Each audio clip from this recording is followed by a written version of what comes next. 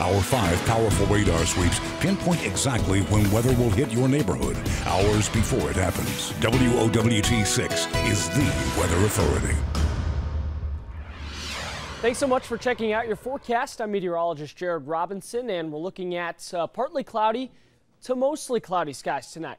Our model showing a little bit of rain here as we step through the hour-by-hour forecast, but I do think we remain dry overnight. May see a little bit of a sprinkle as there are some showers just out to the west that may bring in just a little excess amount of moisture, but I think overall dry here overnight, and we'll continue to see those temperatures well below normal, dropping to the mid-60s by midnight.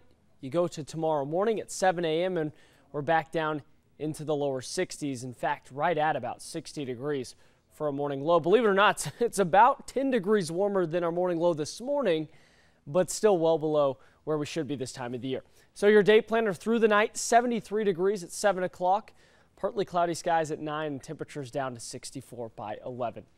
Another pretty mild day tomorrow, 78 degrees, partly cloudy to mostly cloudy. We'll keep the rain away until Friday afternoon and evening. Our temperatures bump up to about 83 degrees, and then we really start to kick it up as we get into this weekend. Showers in the morning on Saturday, very, very uncomfortable, humid and hot as we go through Saturday, Sunday, and Monday.